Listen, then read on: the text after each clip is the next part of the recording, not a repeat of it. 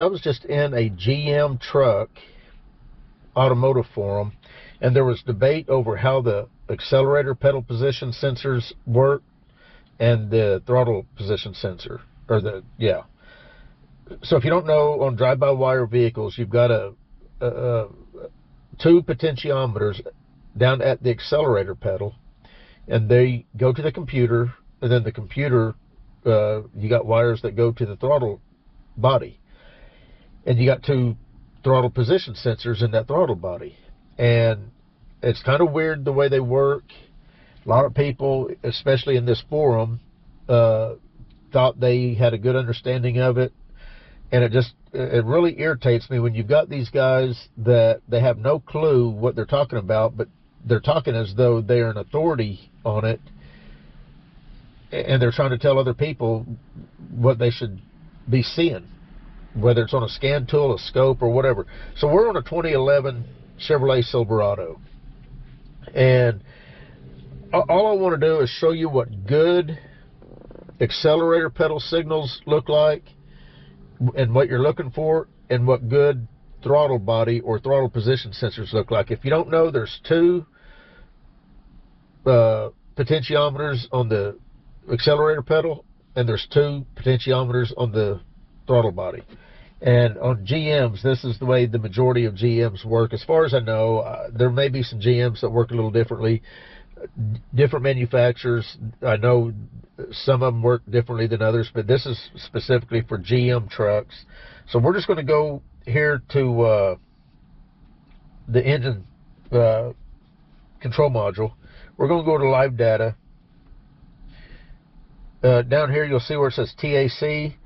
That's throttle angle control, I think, or something like that. Anyway, the first sensors we're going to look at is going to be right here where it says number 8 and 9. That's accelerator pedal position sensor 1, accelerator pedal position sensor 2.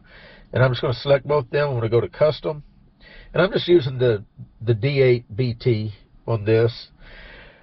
Now, before I get into the graphing, just notice the value that each one of them are at. Now, some of these guys on this forum was trying to say that those values should be the same, and if they're different, then that's bad. That is absolutely not the case whatsoever. In fact, I'm going to go back. I want to select one more thing. If you see right here, if you look at number 6, we're going to select that too. Notice it says agree. That's important too, because if there is a disagreement in those sensors, you will get a disagree for that PID. So let me go to custom again. That way we can watch the agree. But what you're looking for, okay, sensor 2 should be about 50% less than sensor 1, no matter where the throttle position's at, or the accelerator pedal rather. It should be about 50% less. Now I'm going to go ahead and hit graph. Well, actually I'm going to hit combine, because we can see both of them. Now the agree isn't going to do anything. It's just going to, more than likely, if this is going to work right, it's going to stay on agree. But I'm going to slowly push the accelerator pedal, and if you watch the values and watch the graph, sensor 2 will be 50% less than what sensor 1 is. So I'm just going to slowly put it to the floor, and we're going to watch that graph. And once I get it to the floor, we're going to take a look at what the readings are. So right now, sensor 1 is at 4.2 volts. Sensor 2 is at 2.10, roughly. So that is pretty much exactly 50% of what sensor 1 is. That's exactly what you want on a GM vehicle, or at least this year, make, and model.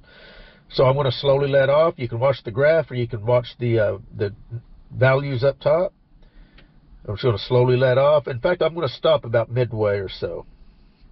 I want to stop right there. So if you look at sensor 1, we're at 2.78. Sensor 2, 1.37. I mean, that's virtually 50% of what sensor 1 is.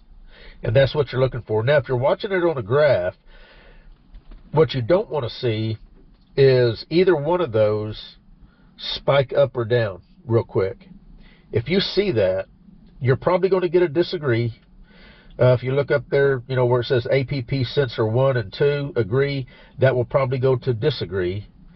The computer's programmed to look at both these signals, and there's a tolerance, and I don't know what that tolerance is, but as long as sensor 2 is about 50% less than sensor 1, or sensor 1 is 50% more than sensor 2, the computer's happy, and everything's good. So again, I'm putting it to the floor, and you can see right there, sensor 2's at 2.08, sensor 1's at 4.2. So that's virtually, you know, 50%. So, and what you want to do, especially if you have a scope, is you want to look for any kind of a discrepancy, I guess, or a you know, an anomaly in either one of those signals. Anything that's not smooth is, you know, if you had a spike going up or down on either one of those signals, then that particular potentiometer is got a bad spot in it and going to cause a problem. Anyway, so we're done with that. Again, the agree, as long as that always stays agree, the signals are close enough to where everything's good, everything's happy. So let's go back. We're going to deselect these, and now let's go to the throttle position sensor, and we'll go ahead and select the throttle position agree also. Now again, these work differently, and you're about to see how these work. Again, people on the forum, some of them's trying to say that these signals should be identical going up and down. Those people don't know what they're talking about. So notice the agree, that should never go to disagree. And I'm going to go here to combine on the graph, and we're going to watch those two signals, and I'm just going to slowly start pushing down on the accelerator pedal and watch what happens to these signals.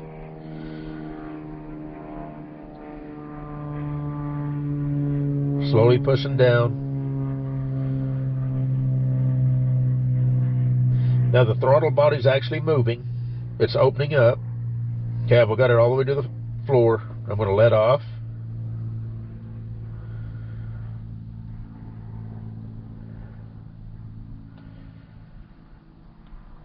And I'm off. So what you're looking at here is identical, or not identical, but you're looking at a mirror image of the other signal. So I'm just going to kind of push down. I'll let off, push down again, a little bit farther, let off. And you want to see an exact mirror image of the other signal, which we're getting here. Notice the agree is staying agree. The computer's happy with what it's seeing here. And what it's seeing is an exact mirror image of the other signal. Each signal is mirroring the other. So, and there's a tolerance that, you know, each signal could be slightly off and the computer would be happy, but if it's off too much, then the computer's not happy about that, and that's when you're going to get a reduced engine power, obviously a check engine light, and issues with the drivability. But again, there was people saying that these signals should be the same. If they're not, then you either got a bad throttle body or you got a bad accelerator pedal, whatever. This right here is a good running engine. This is good signals with the throttle body position sensors. That's to the floor. I'm going to let off slowly. And we'll change the scale, or not the scale, but the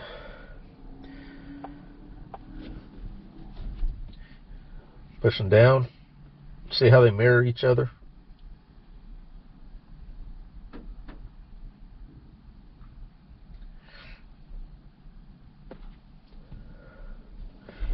Whoops.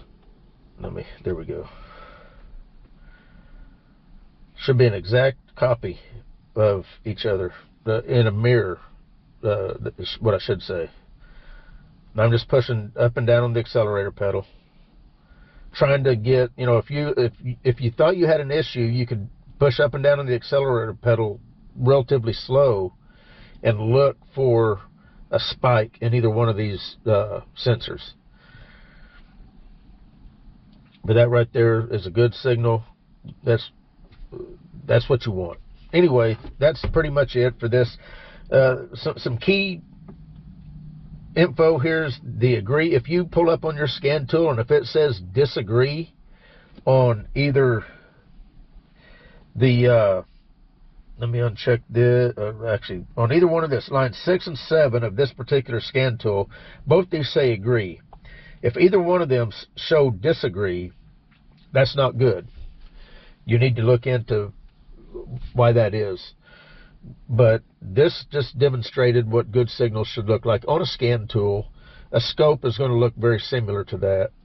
A scope obviously is a lot faster, so if you did have a real quick spike in the signal, a scope's going to pick it up way faster and easier than what a scan tool would be able to. It'd have to be pretty bad for a scan tool to be able to pick that up, as far as doing a sweep, a throttle sweep, and catching that. Anyway, that's all that I was wanting to show on this. This was the Xtool D8 BT, and this is a 2011 Silverado. This particular engine is a 4.3, but the 5.3 and every other GM engine in this year range is going to be exactly the same. As far as I know, all GMs work this way. I think Toyota works a little differently. Different manufacturers have their own little ways of doing it, but this is the way GM does it. Anyway, you guys take care. We'll see you.